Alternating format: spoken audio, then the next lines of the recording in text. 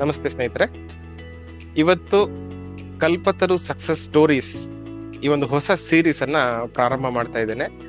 ನನ್ನ ಮೊದಲನೆಯ ಎಪಿಸೋಡ್ ಶುಭದಾ ಭಟ್ ಮಂಗಳೂರು ಇವರು ಒಪ್ಕೊಂಡಿದ್ದಾರೆ. ಇವರನ್ನ ನಾನು ಹೃತ್ಪೂರ್ವಕವಾಗಿ ಸ್ವಾಗತಿಸ್ತೇನೆ. ನಮಸ್ತೆ ಶುಭದಾ.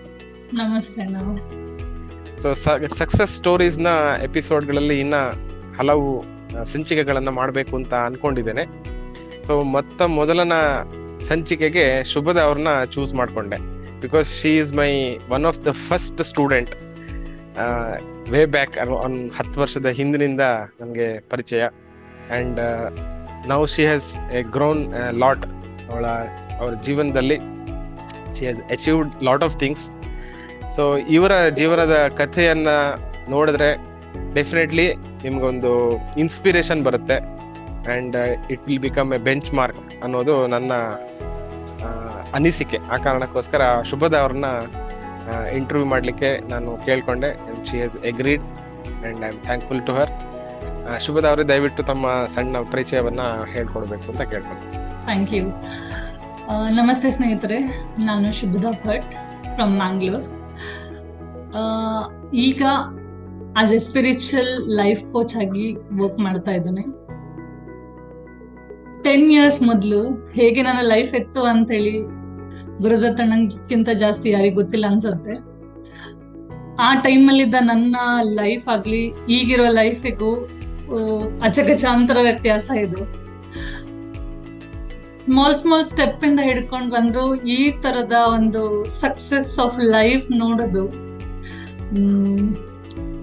ಒಂದು ಆಶ್ಚರ್ಯಕ್ಕಿಂತ ಒಂದು ಹೆಮ್ಮೆ ಅಂತಲೇ ಹೇಳ್ಬೋದು. So as being just a student, as now as a mentor to mentoring others, it's giving me so much of pleasure to be here. Thank you. So ಕಲ್ಪತರು ಜೊತೆಗೆ ಅಸೋಸಿಯೇಷನ್ ಇಟ್ಕೊಂಡು ನಿಮ್ಗೆ ಯಾವ ತರ ಅನುಕೂಲ ಆಯ್ತು ಅದನ್ನ ಸ್ವಲ್ಪ ವಿವರಿಸ್ತೀರಾ? S, starting from the journey ಅಂದ್ರೆ ನಂದು ಸ್ಟಾರ್ಟ್ ಆದ ಜರ್ನಿ ಟೈಮಲ್ಲಿ ರೇಖಿ ಕಲಿತಾ ಇದ್ದೆ ನನ್ನ ಜೊತೆ. Reiki every Saturday Sunday, even he use to travel from Bangalore to Ujire. Even I was travelling to Mangalore to Ujire. ಆ ಟ್ರಾವೆಲ್ ಟೈಮಲ್ಲೇ ನಾನು ಯಾವತ್ತೂ ಯೋಚನೆ ಮಾಡ್ತಿದ್ದೆ, ಇಷ್ಟು ದೂರ ನಾನು ಹೋಗಿ ಕಲಿತಾ ಇರೋ ವಿಷಯ ನನ್ಗೆ ಎಲ್ಲಿ ತನಕ ಕೊಂಡು ಹೋಗ್ಬೋದು ಅಂತೇಳಿ. ಆ ಎಲ್ಲ ಒಂದು ವಿಷಯ ನೋಡ್ತಾ ಇದ್ರೆ, ಈಗ ಅದನ್ನ ಮೆಲ್ಕ್ ಹಾಕ್ತಾ ಇದ್ರೆ ನನ್ಗೆ ಅನ್ಸುತ್ತೆ, ಓಕೆ, ನನ್ನ ಲೈಫ್ ಆಕ್ಚುಲಿ ಒಂದು ಸ್ಟೆಪ್ ಹೆಡ್ ಹೋಗಿದೆ ಶೋರ್. ಯಾಕೆಂದ್ರೆ ಆ ಟೈಮಲ್ಲಿ ಬಸ್ಸಲ್ಲಿ ಹೋಗಿ ಆ ಪ್ಲೇಸಲ್ಲಿ ಕುತ್ಕೊಂಡು ಕಲ್ತು ಅದನ್ನ ಇಂಪ್ಲಿಮೆಂಟ್ ಮಾಡ್ಕೊಂಡು ಇನ್ನೊಬ್ರಿಗೆ ಹೇಳ್ಕೊಡ್ತಾ ನನ್ನ ಇಂಪ್ಲಿಮೆಂಟ್ ಅನ್ನ ಅಥವಾ ನನ್ನ ಒಂದು ಲೈಫ್ ಅನ್ನ ನೆಕ್ಸ್ಟ್ ಲೆವೆಲ್ಗೆ ತಕೊಂಡು ಹೋಗುವಂತಹ ಒಂದು ಸುವಕಾಶನ ಮಾಡಿಕೊಟ್ಟಂತಹ ಇವರಿಗೆ ನಾನು ಯಾವತ್ತೂ ಚಿರಋಣಿ. ನಂದು ಇವತ್ತಿನ ತನಕ ಸಹ ನಾನು ಗ್ರಾಟಿಟ್ಯೂಡ್ ಬರೆಯೋದು ಬಿಡ್ಲಿಲ್ಲ. ಆ ಗ್ರಾಟಿಟ್ಯೂಡ್ ಅಲ್ಲಿ ಫಸ್ಟ್ ಹೆಸರು ಬರುತ್ತೆ ಗುರುದತ್ ಮರಾಠೆ ಅಂತ.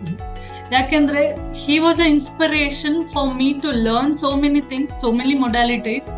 ಆ ಟೈಮಲ್ಲಿ ನಮ್ಗೆ ಆಸ್ ಎ 10 ವರ್ಷದ ಹಿಂದೆ ಇಷ್ಟೆಲ್ಲ ಝೂಮ್ ಆಗ್ಲಿ ಅಥವಾ ಒಂದ್ ಕಡೆಯಿಂದ ಇನ್ನೊಂದ್ ಕಡೆ ಟ್ರಾವೆಲ್ ಮಾಡಿದ್ರು ತುಂಬಾ ಕಷ್ಟ ಆಯ್ತು.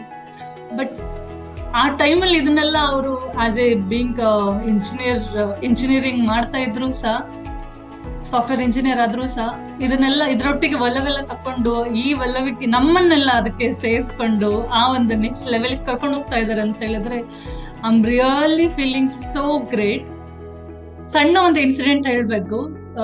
ವಿದಿನ್ 1 year ಒಳಗೆ, ಕಲ್ತ 1 year ಒಳಗೆ ನನ್ನ ಮಗಳಿಗೆ ಕೇಂದ್ರೀಯ ವಿದ್ಯಾಲಯದಲ್ಲಿ ಸೀಟ್ ಸಿಗ್ಬೇಕು ಅಂತ ಹೇಳಿ ನಾನು ಇಚ್ಛೆ ಪಡ್ತಿದ್ದೆ. ಸೇಮ್ ಟೈಮ್ ನನ್ನ ಮಗಳು ಸಹ ಇಚ್ಛೆ ಪಡ್ತಾ ಇದ್ದೆ.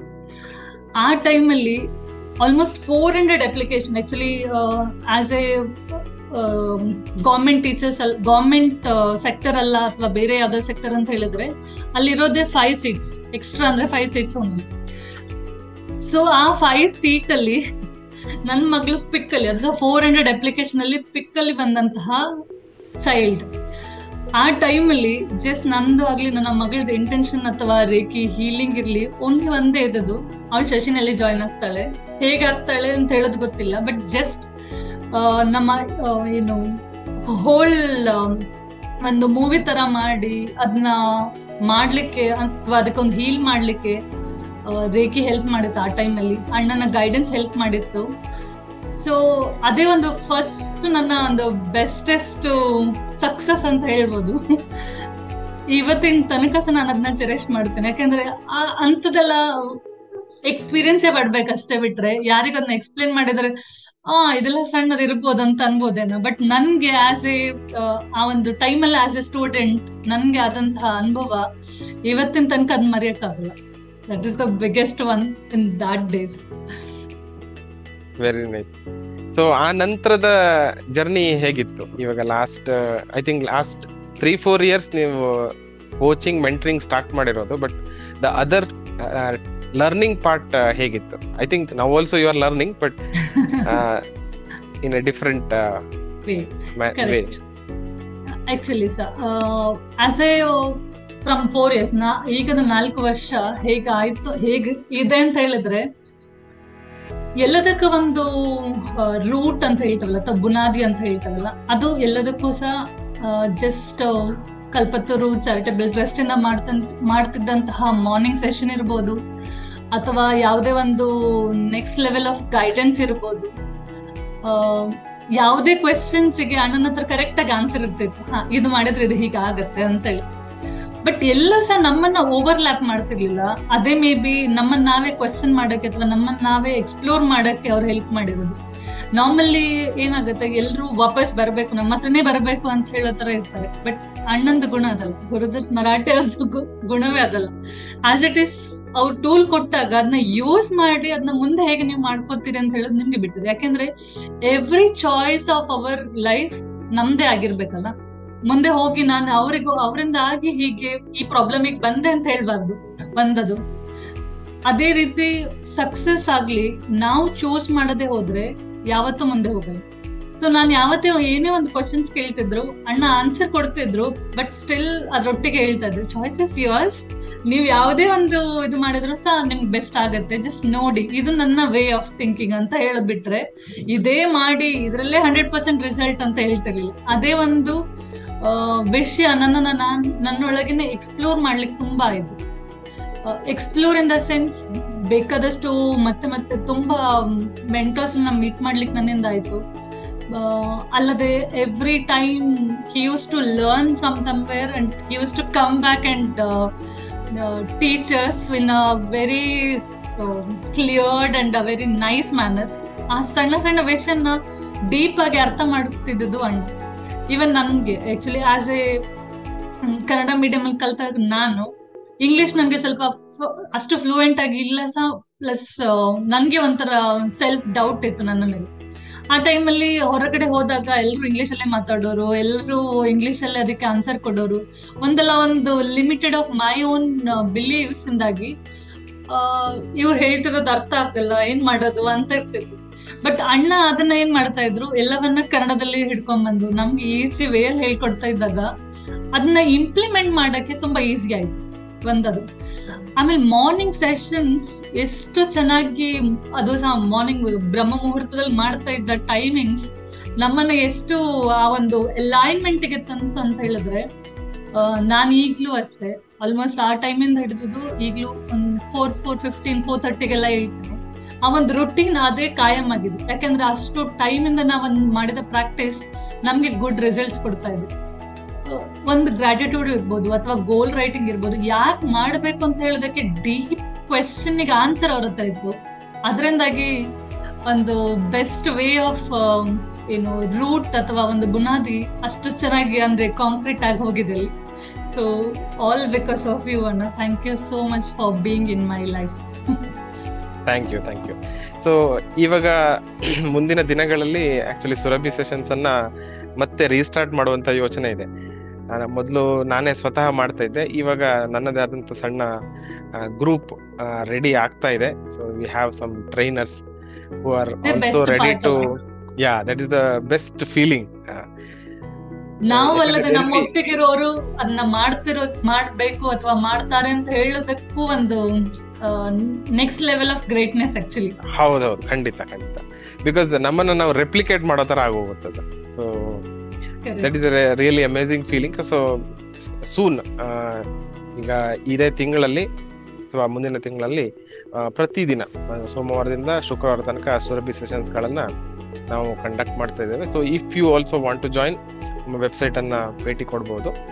ಹಾಗೇನೆ ಶುಭದ, ನೀವು ಹೊಸದಾಗಿ ಜಾಯಿನ್ ಆಗಬೇಕು ಅಂತ ಅನ್ಕೊಂಡಿರೋರು, ಅವ್ರಿಗೆ ಏನಾದರೂ message ಕೊಡೋದಿದ್ರೆ you can give.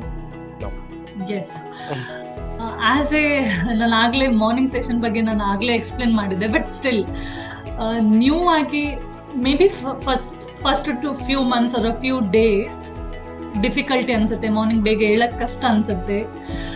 Even ಇದೆಲ್ಲ ಒಂದು ಏನಪ್ಪ ನಮ್ಮ ಲೈಫ್, ನಮ್ಗೆ ಅಂದ್ರೆ ನಿದ್ದೆ ಮಾಡ್ಬೇಕು. ಈವನ್ ನನ್ನ ಮಗಳು ಅಷ್ಟೇ, ಈಗ ಒಂದೊಂದ್ ದಿವಸ ಫುಲ್ಲಿ ಸ್ಟ್ರೆಚ್ಡ್ 10:30, 11, 12 ಗಂಟೆ ತನಕ ಮಲಗ್ತಾಳೆ.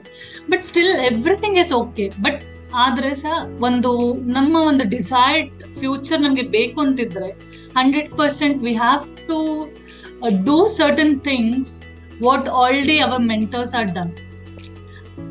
ಸೊ ಅದಕ್ಕೆ ಈ ಒಂದು morning session will be going to help you like anything. ನಾನೇ ಒಂದು ಶ್ಯೂರಿಟಿ ಅದಕ್ಕೆ. ಆಸ್ ಎ ನನ್ನ ಲೈಫ್ ಈಗ ಏನಿದೆ, ಹೇಗಿದೆ, 4:15 ಹೇಳೋದಾಗ್ಲಿ ಅಥವಾ ಈವನ್ 5:30 ಹೇಳೋದಾದ್ರು ಅದನ್ನೆಲ್ಲ ಕಷ್ಟ ಅಂತಾನೆ ಅನ್ಸಲ್ಲ. ಅದೊಂಥರ ಪಾರ್ಟ್ ಆಫ್ ಲೈಫ್ ಆಗಿದೆ. ಪಾರ್ಟ್ ಆಫ್ ಲೈಫ್ ಅಲ್ಲಿ ಏನು, ಅದ್ರಲ್ಲೊಂದು ಖುಷಿಯೇ ಬೇರೆ. ಆ ಮಾರ್ನಿಂಗ್ ಎದ್ದಾಗ, ಇಡೀ ಪ್ರಪಂಚ ಸೈಲೆಂಟ್ ಆಗಿದ್ದಾಗ, ಅದ್ರೊಟ್ಟಿಗೆ ನಮ್ಮದೇ ನಾವೊಂದು ವೈಬ್ರೇಷನ್ ಅಲ್ಲಿ ಇರ್ಬೇಕಾದ್ರೆ, ಆ ಗ್ರೂಪ್ ಆಫ್ ವೈಬ್ರೇಷನ್ ಇದು, ಆ ವೈಬ್ರೇಷನ್ ನಮ್ಮನ್ನ ಇನ್ನೊಂದು ನೆಕ್ಸ್ಟ್ ಲೆವೆಲ್ಗೆ, ಅಂದ್ರೆ ಒಂದು ಪರ್ಸನ್ ಮಾಡ್ಬೇಕಾದ ಕೆಲಸ ಒಂದು 10 ಜನ ಒಟ್ಟಿಗೆ ಕೂತ್ ಮಾಡಿದಾಗ ಆಟೋಮೆಟಿಕ್ಲಿ ಅದರ ವೈಬ್ರೇಷನ್ ಹೈ ಆಗುತ್ತೆ.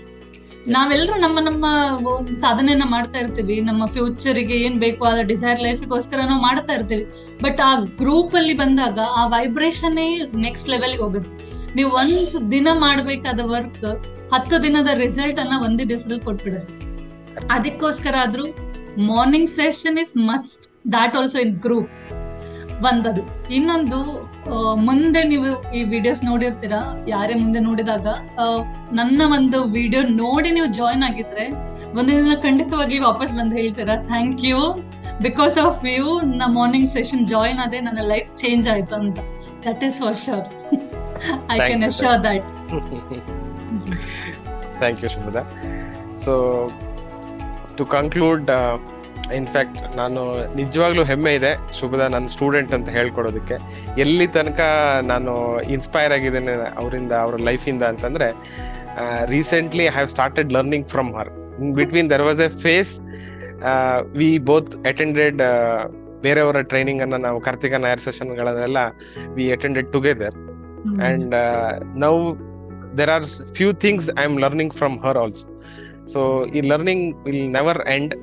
So I wish everyone who is watching, ಯಾರು ನೋಡ್ತೀರಿ, ನಿಮ್ಮ ಲರ್ನಿಂಗ್ ಜರ್ನಿಯನ್ನ ಯಾವತ್ತೂ ನಿಲ್ಲಿಸಬೇಡಿ. Keep exploring. ಮತ್ತೆ ನಿಮ್ಮ ಲೈಫಲ್ಲಿ ಎಲ್ಲರೂ ಕೂಡ ಸಕ್ಸಸ್ ಆಗಲಿ ಅಂತ ವಿಶ್ ಮಾಡ್ತೇನೆ. ಶುಭದ ಅವರೇ, ಥ್ಯಾಂಕ್ ಯು ಸೋ ಮಚ್, ನಿಮ್ಮ ಸಮಯವನ್ನು ನಮಗೆ ಕೊಟ್ರಿ.